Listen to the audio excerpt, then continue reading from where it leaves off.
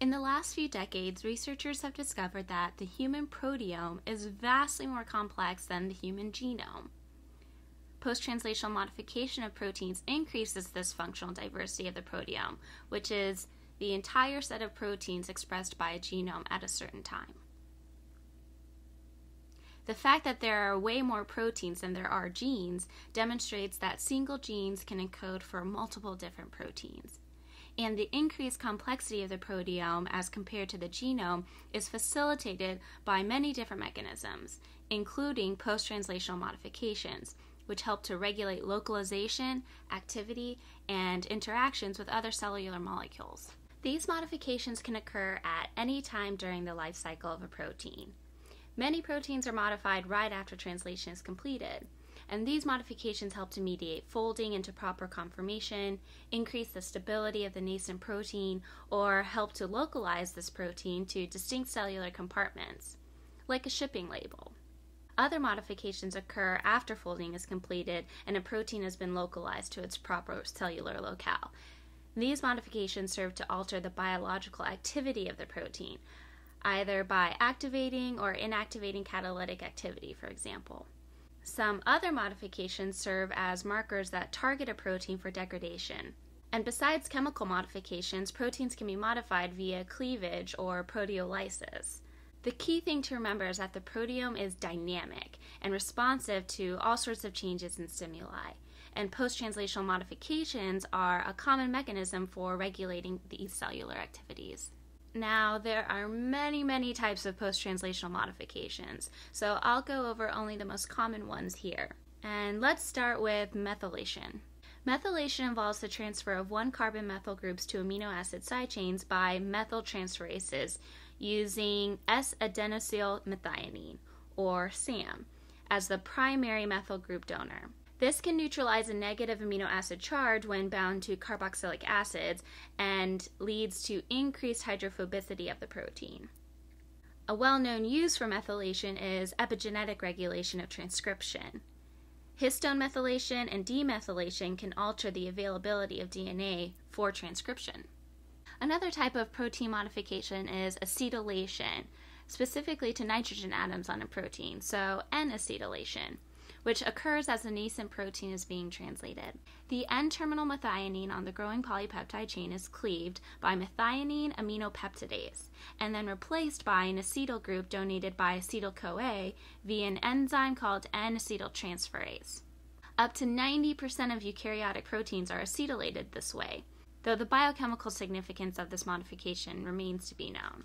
Acetylation also occurs on the lysine residues of histones via the action of histone acetyltransferases, and this is also used to alter transcription in a similar manner to that of methylation.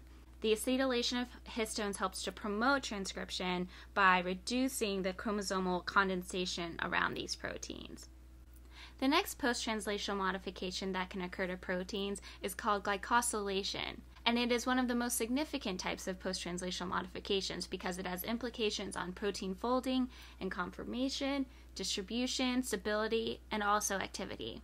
Glycosylation involves the addition of a diverse array of sugar moieties and ranges from simple monosaccharide modifications of transcription factors to highly complex branched polysaccharide modifications of cell surface receptors.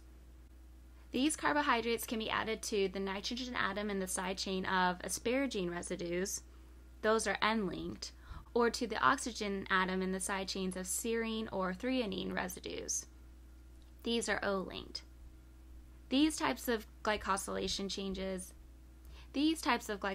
changes form major structural components of cell surface and secreted proteins. The next modification, lipidation, is a post-translational modification employed to target proteins to particular membrane-bound organelles, such as the endoplasmic reticulum, Golgi apparatus, or mitochondria. It is also used to target proteins to endosomes, lysosomes, and the plasma membrane. Two types of lipidation modifications are GPI anchors and S-palmitoylation. C-terminal glycosyl phosphatidylinositol, or GPI anchors, help to tether proteins bound to the plasma membrane of the cell surface. These hydrophobic moieties are prepared in the endoplasmic reticulum, where they are added to nascent proteins and used to localize cell surface proteins to cholesterol or sphingolipid-rich areas in the plasma membrane. S-palmitoylation involves the addition of 16 carbon-long palmitoyl groups to thiolate side chains of cysteine residues. This modification adds a long hydrophobic chain that can be used in a similar manner as a GPI anchor. It helps to anchor proteins in the hydrophobic cell membrane.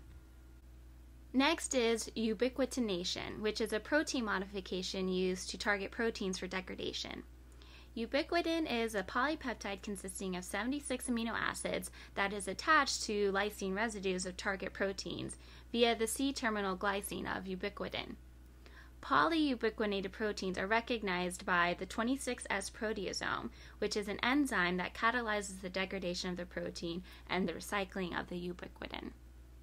Next up is one of the most common post-translational modifications that you'll come across, and that's phosphorylation, which is a reversible modification that occurs principally on serine, threonine, or tyrosine residues and is used to regulate proteins that play a role in a vast array of cellular processes, including signal transduction pathways, the cell cycle, cell growth, and apoptosis. Protein kinases are the enzymes that help facilitate the phosphate group transfer, and phosphorylases help to remove them. And lastly, enzymes called proteases may remove amino acids from the amino end of the protein or cut the peptide chain in the middle, a process known as proteolysis. One example of this is the peptide hormone insulin, which is cut twice after disulfide bonds are formed, and a propeptide is removed from the middle of the chain. The resulting protein consists of two polypeptide chains connected by disulfide bonds. Proteases also play roles in cell signaling, antigen processing, and apoptosis.